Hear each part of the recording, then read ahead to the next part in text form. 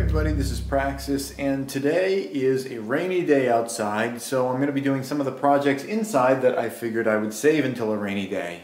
When it's raining outside, I've got all my saws out there. I'm trying to keep them out there to keep the sawdust outside. So I've got lots of things that I've saved up for a day just like today, and one of them is putting the tung oil on this wall. I'm really excited to do it because it's really going to bring the colors out of it. I just grabbed some tung oil at the hardware store. This is a much smaller container than I'm used to. Usually I'm getting the large containers of this. I don't know why they didn't have any available, but it's like one of those child-safe ones. But come on. Okay, I have this just in case.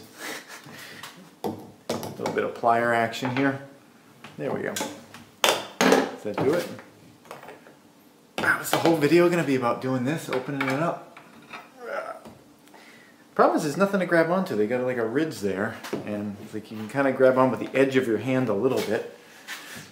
Okay, try the pliers again, or the plumber's wrench. Yeah, okay, wow. The whole video is going to be about this, huh? Okay, pushing down and turning. Is that opening? Because it feels like I'm starting to destroy the lid. Well, that is a wrench, but that one doesn't have teeth, so that wouldn't engage. But thanks for bringing it over. Okay, I think we got this open now. Okay, cool. There we go. So I'm using tung oil for this. There's all sorts of things you can use to seal it. I've used tung oil in the past. It's usually something for wood, but I don't know, at one point it was all I had, and I wanted to try to get some rocks looking nice and shiny, and I tried it, and it worked out just fine. So I got my workspace all cluttered with wrenches and things. Alright, so I'm going to put my dish right there. Whenever I pour stuff out, usually a little bit gets on the edge. I just clean that up with a clean brush to start off with, because then you get to use it and it doesn't kind of clog up your top of your container. So I've just got a little bit here, and I'm just going to start from the top and start working my way down here. Doing little circular swirls here, trying to work it into the concrete. You can already see right there how much color it's really going to start bringing out of these stones. Just happy rocks here. Happy rocks. I haven't watched enough Bob Ross to drop a bunch of Bob Ross references. That's about all I've got, I'm sorry.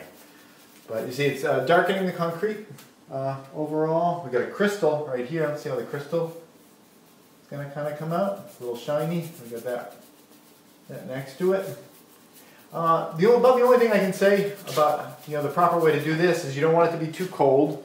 If I had been doing this during a sunny day, I actually would have taken the tung oil and popped it into the solar oven and warmed it up. Not baking it to like 300 degrees or anything like that, but I might have warmed it up so it was like 90 or 100 degrees, because that would thin the stuff out, make it go in into the stone maybe a little bit easier, get drawn in.